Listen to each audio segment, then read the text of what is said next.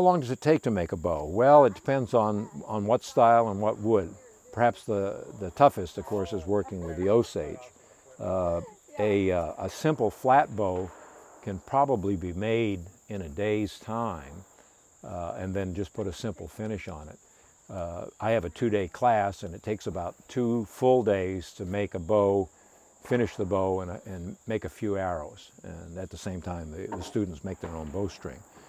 So taking your time, you can get there, but it's always good to either look at YouTube or find somebody that's built them to show you the tillering process, because tillering is the removal of the belly wood, which allows the actual bending, and it will give you the poundage and the draw length that you're looking for. You have to find the draw length of an individual if you're going to fit the bow to the individual. And then once you find the draw length and the poundage that they want, then you have to find the arrow that will actually meet that particular poundage.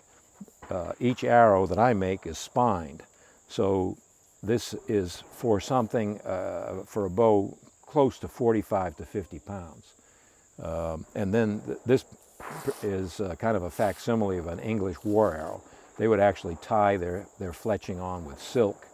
And with the more powerful bows and arrows, they would have to actually put a spine of horn in here to keep this from splitting out, because the bows are so strong.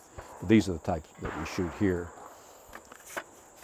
So different size arrows, different diameter arrows, different weights on the points, depending on how strong your bow is.